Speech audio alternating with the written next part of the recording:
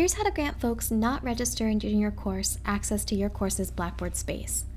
It's important to note that this application can only be used to add individuals in the Banner Student Information System.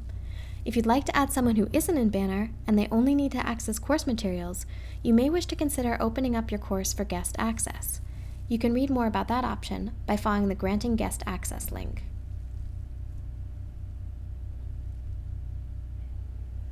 Okay, to get started, select the Grant Blackboard Course Access button. If you've already selected a course elsewhere in the system, it will be pre-populated in this part of the application.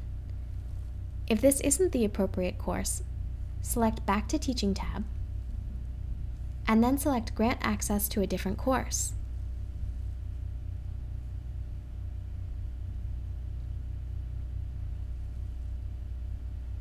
Once you've selected the appropriate course, you'll be dropped on the main Faculty and Advisor menu.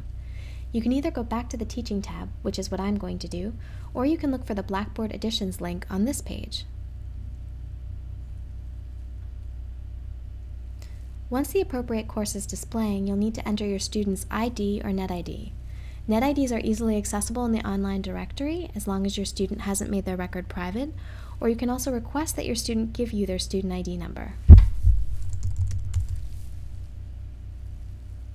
After you've identified the individual you'd like to grant access to, you'll need to select the access type. This teaching assistant designation is important because they'll have all the same access in Blackboard that you would. That includes access to the grading center. If your department has set up your teaching assistant to have authorization to enter grades in Banner, then you won't need to submit this request at all. They should already be set up with instructor access to Blackboard. If you'd like to grant access to somebody who should be able to access most parts of the application but not the grading center, you'll want to select Course Builder. And then hit Submit.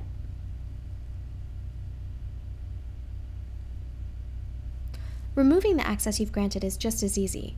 Simply select Remove Blackboard Access Granted here from the drop-down menu and hit Submit.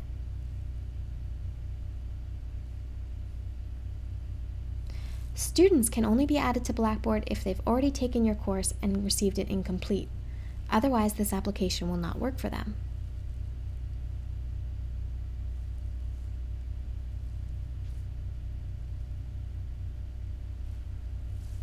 If you have any questions about Blackboard, we suggest you contact the helpline at helpline@uvm.edu.